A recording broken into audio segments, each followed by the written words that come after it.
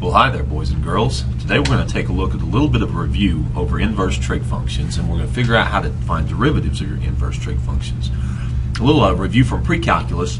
When you were doing arc cosine, you had to draw your triangle in quadrant 1 or quadrant 2 because we had a restricted range from 0 to pi for arc cosine. And for arcsine and for arctangent, we had a restricted range from negative pi over 2 up to pi over 2. So let's see if you remember some of this. To figure out the arcsine of negative 1/2, we are asking what angle has a sine of negative 1/2. And so we have to come up here and find our angle. So we're going to use the correct range here. And arcsine goes from negative 90 to positive 90, or negative pi over 2 to positive pi over 2.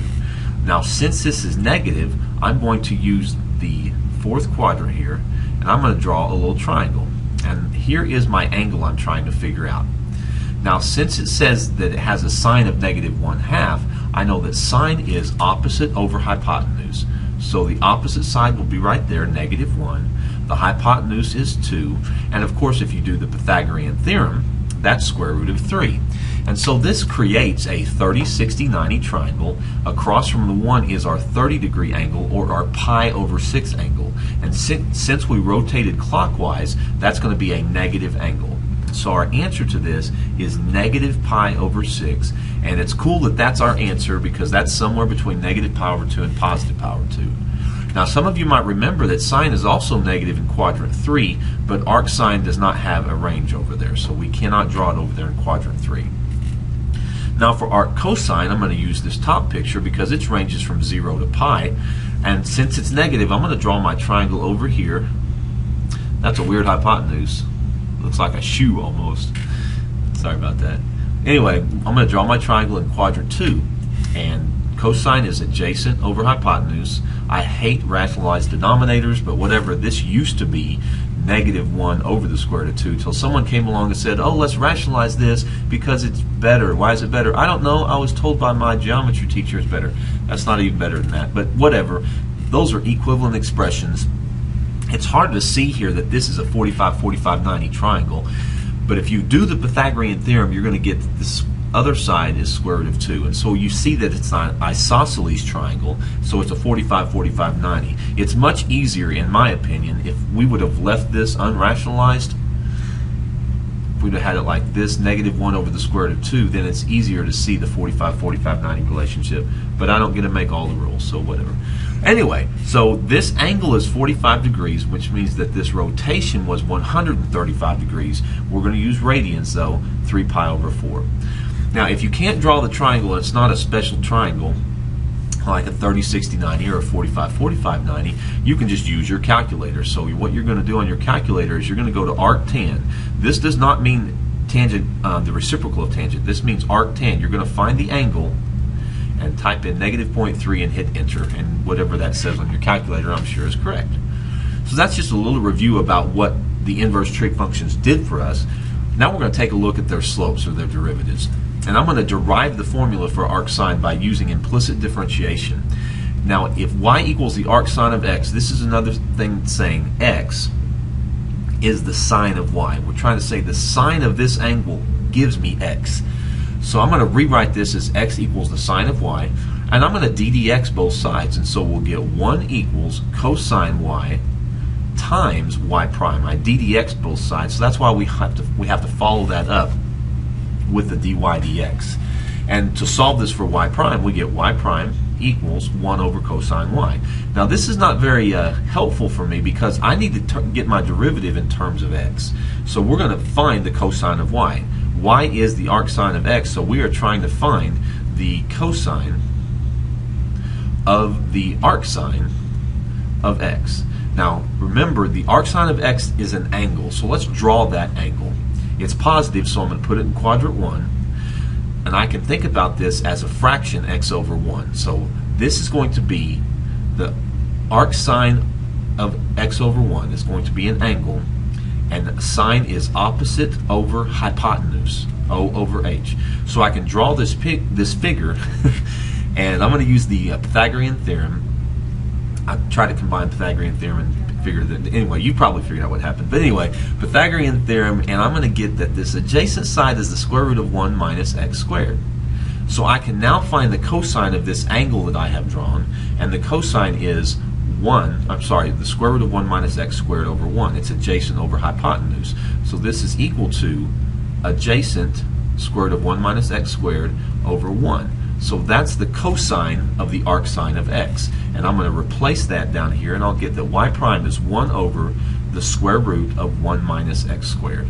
That is the derivative of arcsine of x. Now, if we're going to use the chain rule, all we have to do is multiply that times the derivative of u, or u prime. So our answer to the derivative of arcsine of u is going to be u prime over the square root of 1 minus u squared. So that's a formula that we need to know.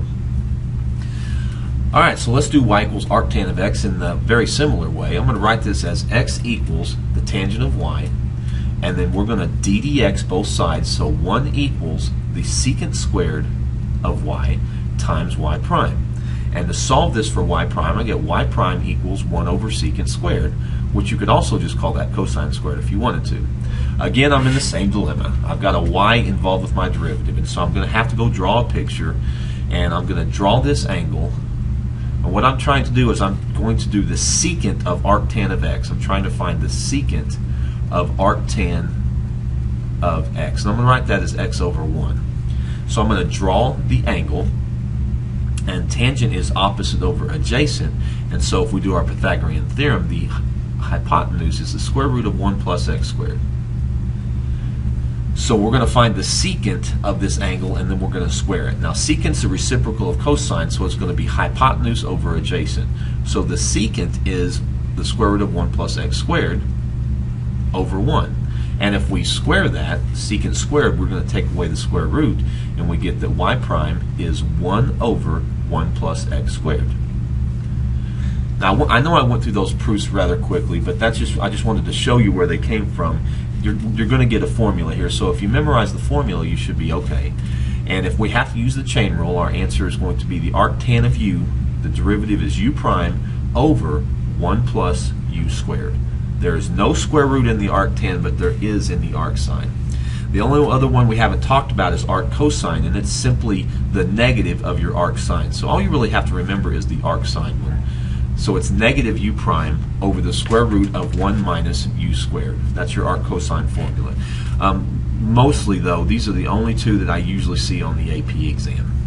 And sometimes it's even with a calculator, but you still need to know how to find these derivatives. All right, and we wrote these on the previous page, so I'm not going to write them again. This is my video, not yours. Off we go for an example. F of x is arcsine of 2x. Okay, fine, I'll rewrite it. The arcsine derivative is u prime over the square root of 1 minus u squared. And for arctan, it's u prime over 1 plus u squared. All right, so there, I rewrote them. So our derivative of arcsine of 2x, we're just going to use our formula. My u is 2x. So we're just going to do u prime, which is 2, over the square root of 1 minus, and 2x, when you square it, you get 4x squared. It's a rather simple derivative if you know the formula anyway. Not knowing the formula would be bad. All right, and if f of x is arctan of 3x, we're going to use this formula, u prime over 1 plus u squared, for arctan of u. So my u is 3x. So my formula says u prime, which would be 3, because 3 is the derivative of 3x, over 1 plus u squared. If you square 3x, you get 9x squared. It's not really complicated. All right, let's take a look at a chain rule example. If I have cosine of arcsine of 3x, my f prime is going to be the derivative of cosine of anything is negative sine of that thing, and then times the derivative of the inside. Now the derivative of arcsine of 3x, we've got this u prime over the square root of 1 minus u squared. That's going to be 3 u prime over the square root of 1 minus 9x squared. So there you go. That's your formulas, and I will see you guys tomorrow.